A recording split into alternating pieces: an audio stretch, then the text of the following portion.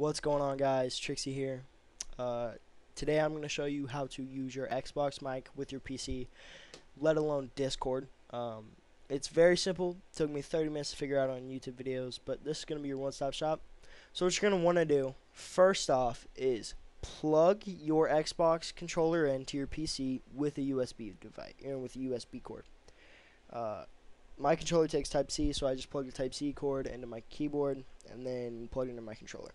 Then you're going to take your your Xbox headset and plug it into your controller. It'll take a minute to set up, and then what you're going to want to do from there is go to Discord, open voice and video, and then click Let's Check.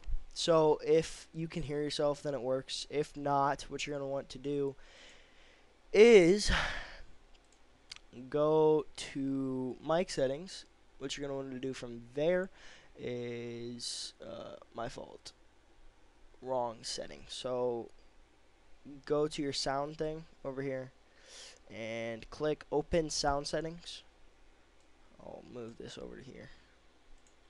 So then right here you can see, you can't really see my controllers in the way, but it says sound control panel. Click it. You should find your headphones with your Xbox controller. It should be moving. If not, just make it, click it OK. Down here it says testing your microphone. If that moves, it's working.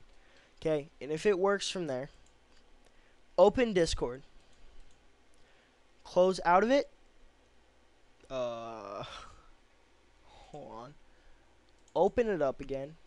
It'll probably take a minute. My Discord does not like opening.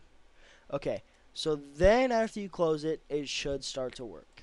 If not, there's a bigger problem going on with your mic. I don't know how to fix that. So you'll probably have to go find another YouTube video. But yeah, that's how you do it.